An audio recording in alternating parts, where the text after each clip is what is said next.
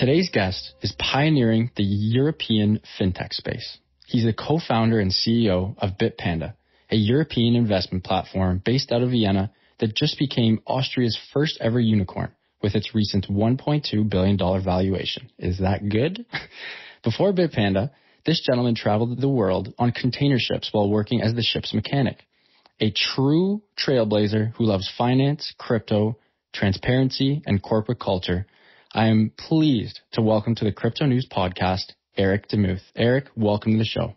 Hi, and now I'm blushing a bit, so I never got such a great intro. I have to remember that. So, all right, that's a good start for me. I love to hear that. How's Vienna treating you right now? Vienna in general, I'm here now for 12, 13 years. It's a fantastic city, super high living quality. But honestly, in the past 12 months, Vienna has treated me probably like every other city would have treated me with proper internet. So, I'm pretty much all the time inside in front of my computer. That's it. But I'm a computer kid. I used to do gaming. Like, I come from the gaming scene. I'm a bit older now. So already, but like since I'm 12, since there's proper internet. And so for me, I'm quite privileged in that regard that that really didn't change too much for me. Nice. You have an incredibly fascinating background, probably the most interesting of our guests that have been on the pod. Talk about going from the ground floor to the penthouse. And I would love if you could start us off by telling a little bit about your story of how you literally traveled the world on a container ship and are now the CEO of a European fintech unicorn. Yeah, I mean, after doing high school, or how you call it, A-levels before you study, then with 19 at this time, you were already in Germany or you were done with school. And then my plan was to become like a captain and study nautical stuff or navigation, and then become a pilot for ships. And then I realized, what is a good thing is you learn everything from the ship. You learn everything from the ground.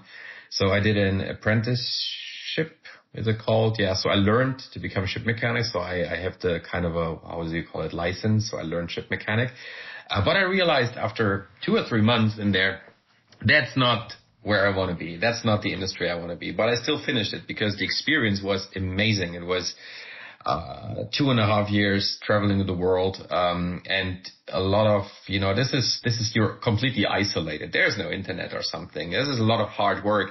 The engine rooms are quite hot. Everywhere is oil, and this is a rough atmosphere as well, and therefore for my personal development, it was fantastic that I did it. I don't want to miss it, but I would never do it again, honestly.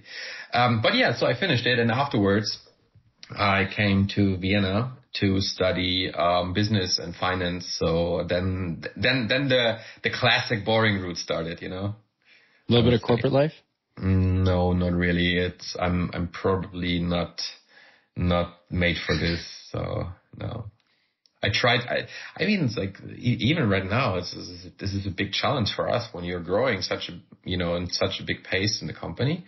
Then I always have to fear that things getting too slow, too much bureaucracy, too much hierarchy, and so on. So this is a huge challenge culture-wise. So I don't want to become the slow corporate traditional company.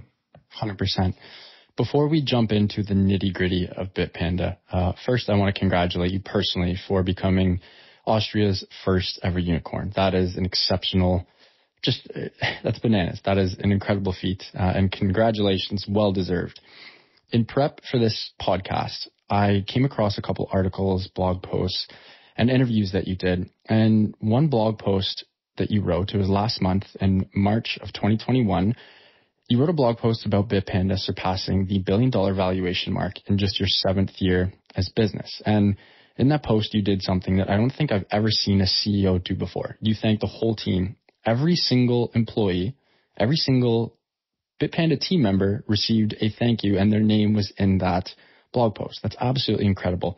Very rare, never seen that. I have to ask you, as such a young CEO, what CEOs have you learned the most from, and who do you try to model your behavior after? So first of all, why did I do this? And I asked my fiance, and she said, and I said to her, like, the thing is, and in the evening when I wrote it, and I said to her, like, you know what the problem is? Every time the founders are being shown as the superstars, but all the work is completely done by hundreds of people. And I think it's not fair. I mean, I understand that you can't put everybody on a display all the time. This is understandable also from the media perspective. But when you have the chance, then you should at least pay the respect that the whole team deserves.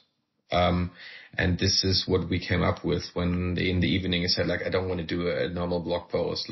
What can we do? And then we came up with this and said, like, this is actually, why isn't that normal, you know?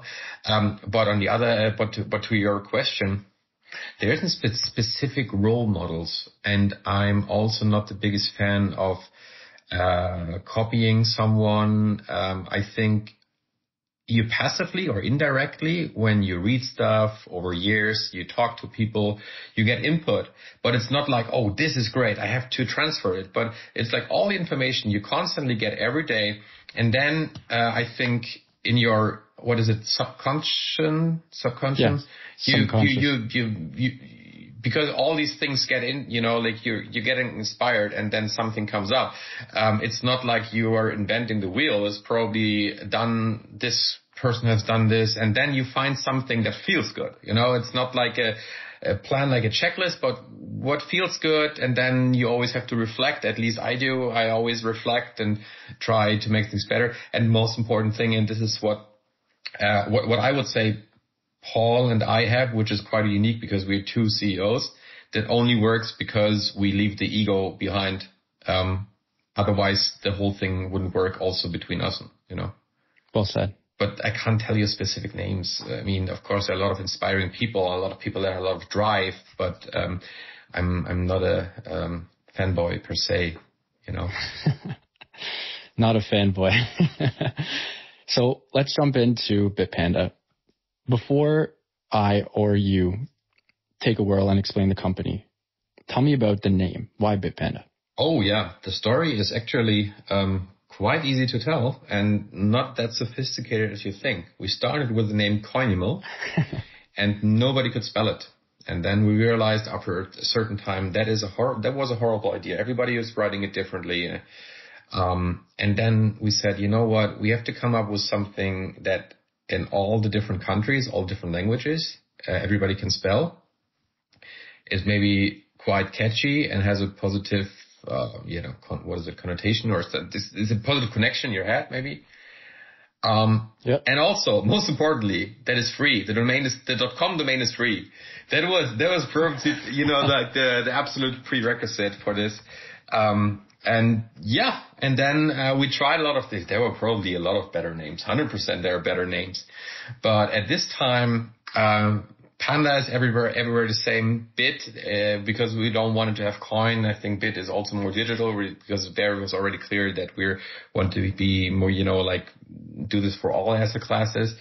And the domain was free. That's it, The rest took care of itself.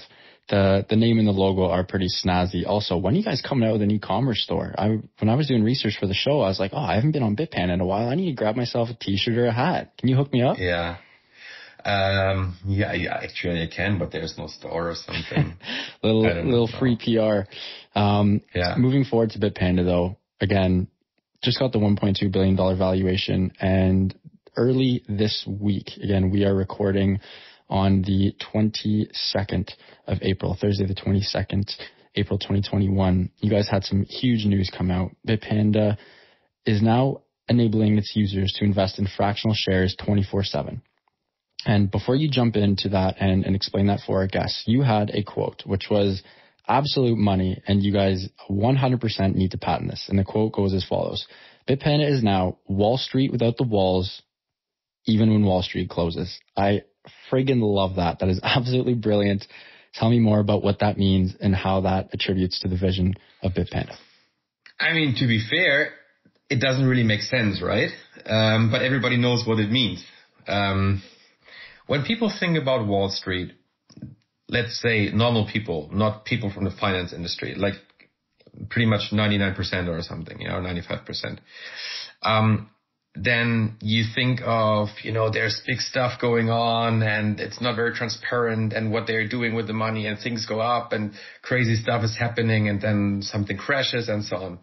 And all stuff, and especially in Europe, we have a problem that very, very few percentages, very, very few people own stocks. But there's a certain reason for this. There's historically, bad laws for this, no tax incentives, a lot of bureaucracy, and so on and so on. And then we said, in the digital age, that's not necessary anymore, because we're still trading or treating the stock market as the internet wouldn't exist, pretty much, from the structure itself. And then we said, why don't we include everybody? And everybody says, democratizing. Well, what does it mean? It's not a fancy interface. Democratizing means literally giving everybody the same deal. Even if you have $5 to invest in or $500,000, you should get the same deal, and not like, oh yeah, I can't even buy Amazon stock because when Amazon stock is over 3K, then you still have the same problem that you already need to be wealthy to get access to everything. And this is also in terms of transparency, that everybody gets the same deal. Everything is available at any time, and remove this also the barrier in terms of that is too sophisticated and you need bank advisors to tell you what to do because it's the biggest miracle. It's not. It's not.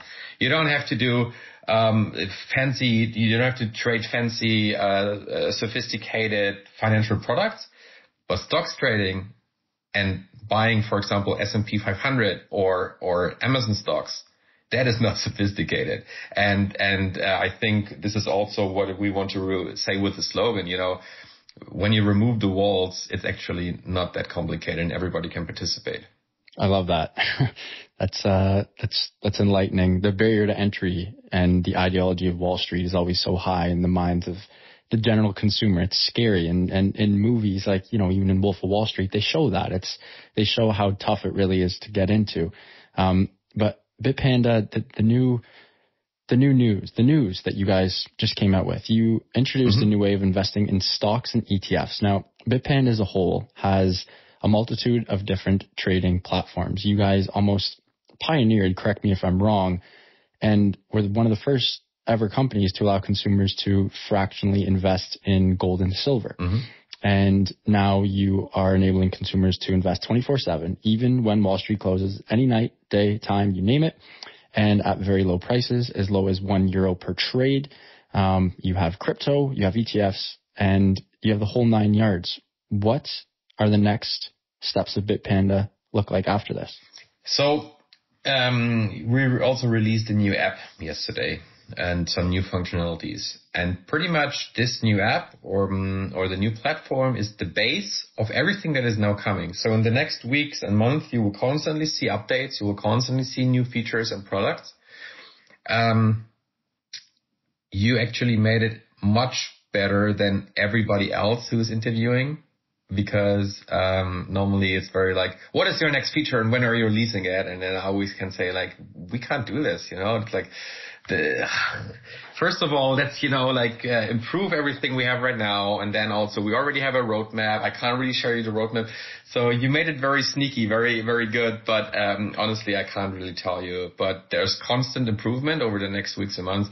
And also we started with the beta because of the fractional and the 24/7. This is something that hasn't been done. So we started only with 50 or 60 assets, popular stocks. And then over the next weeks, we have to add hundreds of these. And what comes with this is enormous. This is not a standard because the thing is, we built the whole infrastructure ourselves for this. And that is why it also took us quite long, and also the license process with the regulator and so on. There are constantly coming more features, but I can't really tell you right now what everything is. Okay, hey, I tried. I would constantly get, like messages on Twitter or Telegram and like when, and yeah, you know how the industry works. Of course. I have a couple ideas and the future is bright. Let's talk about some of the products that you have released. The Bitpanda card, this is huge. This intertwines with controlling the whole 360-degree ecosystem. Tell me about the Bitpanda card, excuse me. The card was for me a missing piece because we want to be the investment platform for everybody. But then let's take myself for example. I don't want to use hundreds is of course too much, but let's say several platforms for my investing, for my money, for whatever I do with this. And then I said, our philosophy is everything that has value in a digital world will be treated in the same way. And this is why we, for example, have physical gold, what you said, it's in a high security wallet in Switzerland, but you can have a fraction of it. And it's insured and everything. So we want to do the same with stocks. We have crypto and everything. Why can't we spend all these things? Have you ever tried, you can't pay with an Amazon stock for your Starbucks coffee or something. Or with your Starbucks stock for your Starbucks coffee, even better. Should be able to. And now you can. Now you can use the Starbucks stocks to pay for your coffee, or renew your Netflix subscription with Netflix, or with Tesla stocks, or with Bitcoin, or gold, or euro, or whatever. And that's it's the same philosophy with everything is treated in the same way, also on the spending side. And this is why we brought this card now. And then there's also the Bitpanda savings, and that's again very cool as well. Savings is an important tool for everybody to get started into investing on the long run. That you have, everybody should have this long-term strategy. Have a certain amount of money put on a long-term strategy for at least 5, 10, or 20 years. And with the rest, they can play around, But this long-term strategy, savings plan, is perfect for this.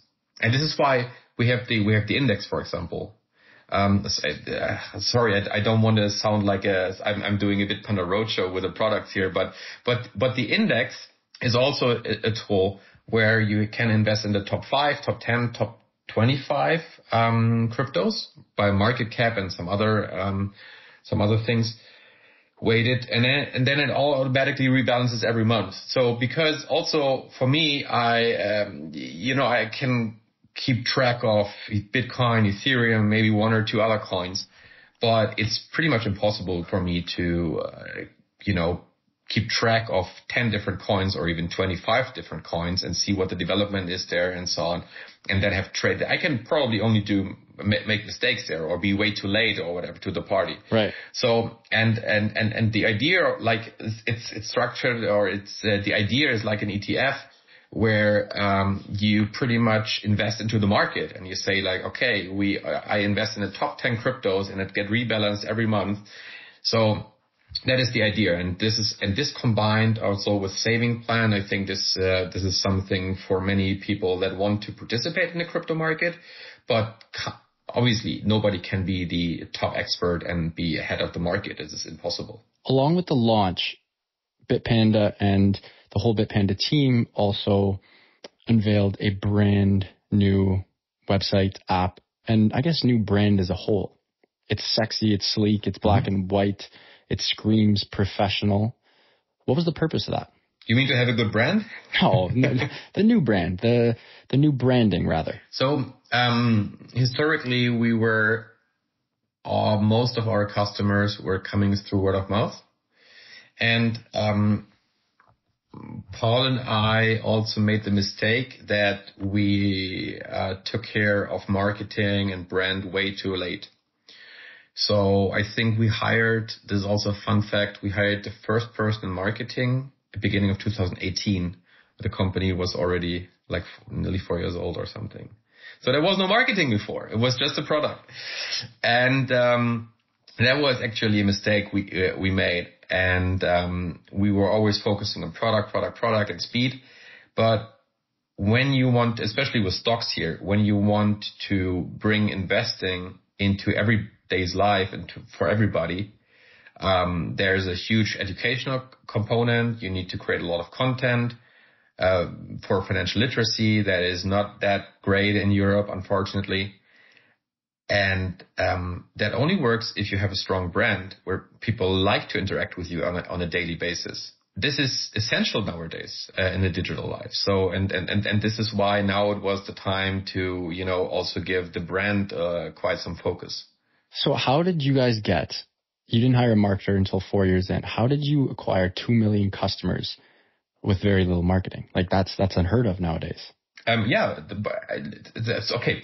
So. I got this asked recently, and I gave the answer.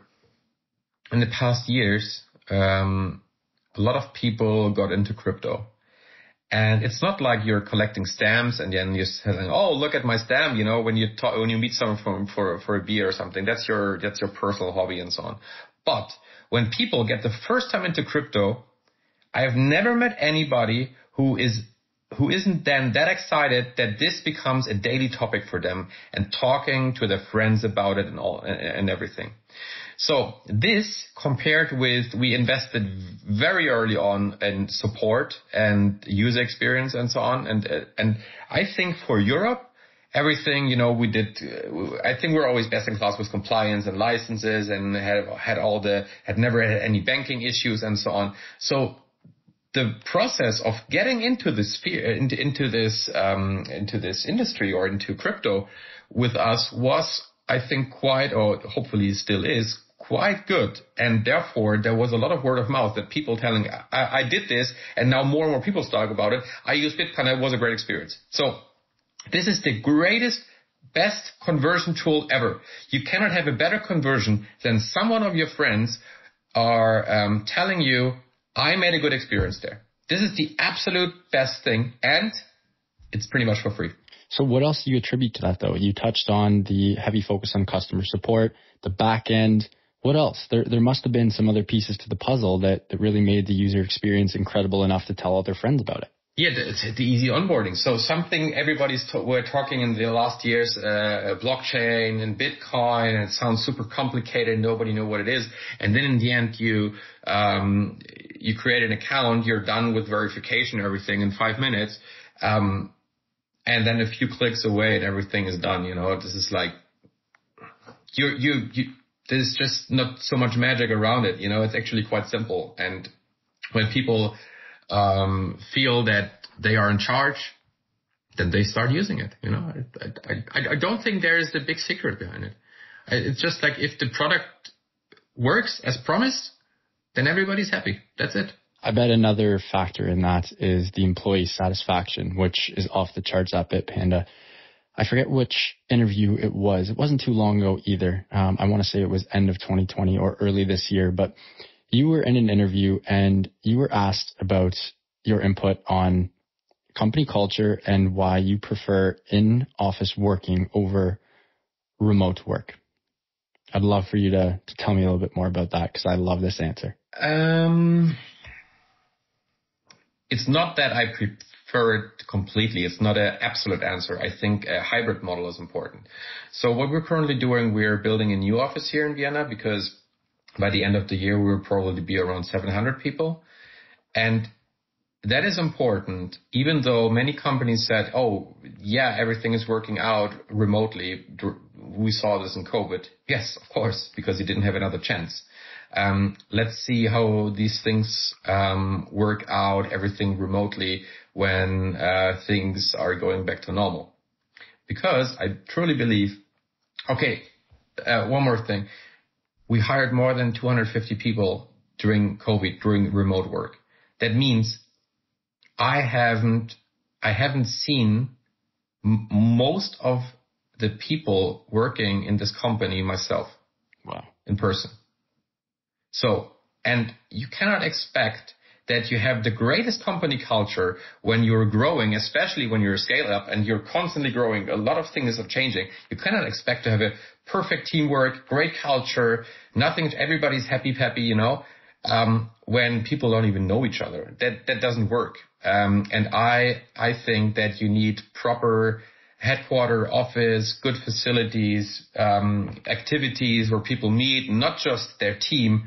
That only works when teams work great together, not just inside one team. And then culture is a big thing. And I have a huge respect for the cultural changes. And we saw this from a lot of companies where they grew a lot and, like superstars and everything. But then you see that internally things are getting uncomfortable. And these things with the cultural aspect and the long-term thinking of your employees is very, very important. So therefore, I think you need both. You need to have a proper home office, remote, and office solution. And I think that is more the future than being fully remote. This episode is brought to you by our dear friends at CoinPoker, the world's premier crypto poker platform. CoinPoker is a revolutionary blockchain technology-based platform that was developed by an ambitious team of poker players. CoinPoker uses USDT stablecoin as the main in-game currency and CHP as in-game fuel, offering all benefits of the crypto world alongside. CoinPoker also features instant and secure transactions using USDT, Ethereum, Bitcoin, or CHP tokens and no KYC. You heard that right, no KYC. CoinPoker users get huge promotions as they give away thousands in fiat each week. CHP is the currency of the CoinPoker economy, providing players with exclusive benefits and supports future developments delivered to the CoinPoker community. My favorite part about CoinPoker is the mobile app. When I'm on the go, I whip out my phone and play a couple hands of Texas Hold'em or bet on sports. They have an amazing sportsbook, really clean spreads, very clean UX, and an overall great time. If you'd like to check them out, go to coinpoker.com and give them a try.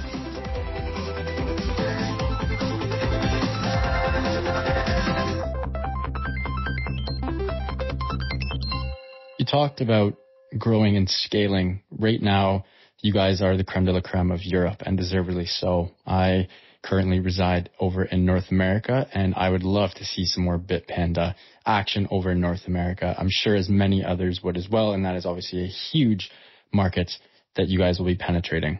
What would be the value prop or the pitch to North America? In my eyes, it would be something like Robinhood, except not crooks. Is that fair to say, or am I way off there? Yeah, but the plan is different. It's, I think, quite unrealistic for us to go to North America right now. There's no plan for that.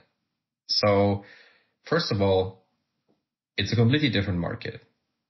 It's highly competitive. You have great people, great companies doing a good job there already.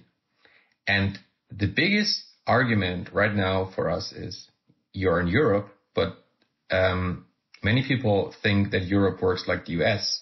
100% not. There are many different languages, many different laws, completely different culture. It's literally like entering 20 different countries and not one. And that is a huge difference. So for example, just from a regulatory aspect, you get more, there's more right now like guidelines. And then all these countries have to put into national law, and they have a huge range or like how they can interpret it. So when you say, oh, let's go to Spain, let's go to France, everybody has a certain different language, first of all, then have a different regulation, need different licenses. So it's literally, it's not like, oh, you're in Europe. No, you are in this country, and this country, and this country inside Europe. Therefore, we have a lot on our plate, and this is also, I think, why it's very difficult for big tech players from the US coming to Europe. Because first of all, when they're successful, they have extremely, so much to do.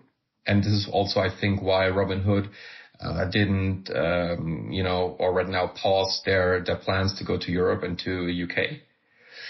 First of all, because they're super successful in the US, and all the resources go in there. And then the market fragmentation inside Europe is just super extreme. You need very local approach. This is extremely, what is culture. Yeah, and so much work. It's not like you can have one strategy for Europe. That doesn't work. You need one strategy for each country inside Europe and people there. So yeah, Europe is very special, I would say. Far different. I want to talk about Best Token, the Bitpanda token. As at the time of recording this episode on CoinGecko, the Bitpanda token, which is BEST, is up 2,900% on the 1 year chart. Is that good? Yes, I wish I got in a year ago. Tell me a little bit about Best token, and why did you choose the name Best? The only thing, when I went on and when I first started Googling it, I was like Best token, and then you go Best token into Google, and then search engine optimization comes up, and you have 1 million people who are bidding on the search words Best token. Yeah. But it's an ecosystem token, it's not competing with any other one. It's literally like a loyalty program on the blockchain, however you want to call it. And it's more like a fun name. Paul came up with it. So, my CEO partner, and he said what would be a fun name? Best, because it's the Bitpanda ecosystem. I was like, oh, that's brilliant, That makes sense. Also a very, very easy progress. There wasn't a big committee and the agency that brought it up. And then Paul one day called me and said oh, you know what? I just realized I was on a bicycle, and why don't we call it Best? I said, okay, let's do this. Great. Tell me about the utility and why any user of Bitpanda should definitely snag some Best coin. I'm in general, it doesn't matter if it's our own coin or something else. I'm never shilling anybody into any coins. Because, as I said before, it's a very investment, and money is a very individual thing, and everybody should understand what they're doing and then why they're doing it, find it out for themselves, not because someone else is telling them that. But Best. So we talked about all the different features we already have, and every time we bring out a new feature, there has to be something that we want to connect with our token, that it makes sense to use it, or that has some synergies, or, like features. Of course, the biggest feature is that you can use it for less fees. And there are more stuff to come. And also we have like a VIP system in there, or like a loyalty system in there. And because the price grew so much, we have to rework this completely, because now to get to the highest levels, for example, you get cash back from the card and so on. You need to put so much money in that we have to rework this. So we're currently working on this time actually with a big group, like an internal project, to rework it and make it even better and come up with new stuff for this. So it wouldn't be fair to talk about it, because it's quite soon it's going to change anyways. But yeah, it will help all products. Let's say it like this. Nice. Eric, one of the things that me personally I would love, I'm not an accredited investor, and I know a couple platforms, one of them I believe being FTX, is allowing the average Joe to get into not early stage, but to get into medium, large, small cap companies before they go public. I believe that was the case with Coinbase. I would chomp at the bit to get a platform like that. Is that going to happen with Bitpanda down the line? There's always a difference. I honestly have to tell you, I have heard about it, but I haven't looked into this. So maybe I'm talking complete bullshit right now. But in general, I'm a big fan to actually own the asset. And I'm not sure, but maybe I'm wrong. I'm not sure if you're actually trading the stock there. I don't think so. Maybe you're just speculating on the price and something like this. I don't know. Yeah. And that wouldn't really be possible in Europe, regulatory wise. That's for sure. So that's actually fun and interesting. And I think there are a lot of platforms that offer this. but I think they offer already, like secondaries or something like real stocks. I think this is coming up, and FTX is probably a front runner, or let's say an early adopter of this. I'm very sure that, they are, Jesus Christ, they're doing a fantastic job. This is insane what they are doing. Really, really, really good. The volume. Yes, absolutely. Crazy. I'm just saying that this is not the final stage of pre-IPO investment. I think this is the start, and I think they're doing a fantastic job with this, and I'm sure they will also be the first platform to bring this to the second level of pre-IPO investment for everybody. I think they should do this, and it's fantastic that they are doing this, because when they are doing it, then other people in the world also have to do it at a certain point, and that also gives, some kind of necessary and good pressure to governments and regulators. They're like, guys, we're living in a global world, in a digital world, where everybody can have access to this. Look at what all they are doing over there, and people can use their service. We also have to do something like this in Europe or in Asia or whatever a country. So to have these pioneers and people that are saying like there are no rules, also, for example, with our 24/7 and fractional trading, there's now the digital age and there are no new rules, and we need these guys. And what FTX is doing is fantastic. Yeah. You're big on the digital age. You are huge on transparency. You did an interview in April of 2020 with CEO Magazine. It was a very good interview. You were absolutely on fire, and you brought up some points I had to take notes on. Yeah. The interviewer asked you about the philosophy of Bitpanda and why you created sort of this new age internet tech / fintech platform. And you spoke about it being a combo of new tech and old industry, with the new internet and old finance, and you referenced the internet bringing everything together and democratizing things. And again, you're huge on that, going through similar power shifts as industries like Amazon did with retail or Uber with the taxi industry. Do you have any hot takes on what industry might be the next to get absolutely swept off its feet? Food. How so? Food and fashion. We have a new generation, and also mind shift. People that are now at school, or young students, they think differently. They think much more social. Or like, of course, on average, like this is, and also they have a different perspective on climate change, on sustainability, and I'm not talking about greenwashing, but like the real stuff, the long-term things. Yeah. And the fashion industry is completely broken. This is like the absolute worst industry. The fast fashion stuff. Nobody knows, but when you look at what you're wearing right now, if you would know in your t-shirt or in your cap you're wearing right now, what kind of stuff there and how it's produced, this is ridiculous. This is so ridiculous. I can just everybody recommend the documentary True Cost. True Cost, okay. True Cost is really good. I think it's on Amazon Prime, showing the actual why are things so cheap? Why is a T-shirt for $5 possible sent around the world? With all the materials people hand all the things, even the cheapest T-shirt is handmade. This is like that, and this is the problem. There is a true cost, and you're not paying this, and also what it has effects on the climate. And same with the food industry. This is like, oh yeah, let's have the cheapest meat. Yeah, there is a true cost behind it. There is a cost. There's a hidden cost. It's our planet and it's our health, and it's just for the short term. How do you say, entertainment or pleasure, to have cheap meat every day.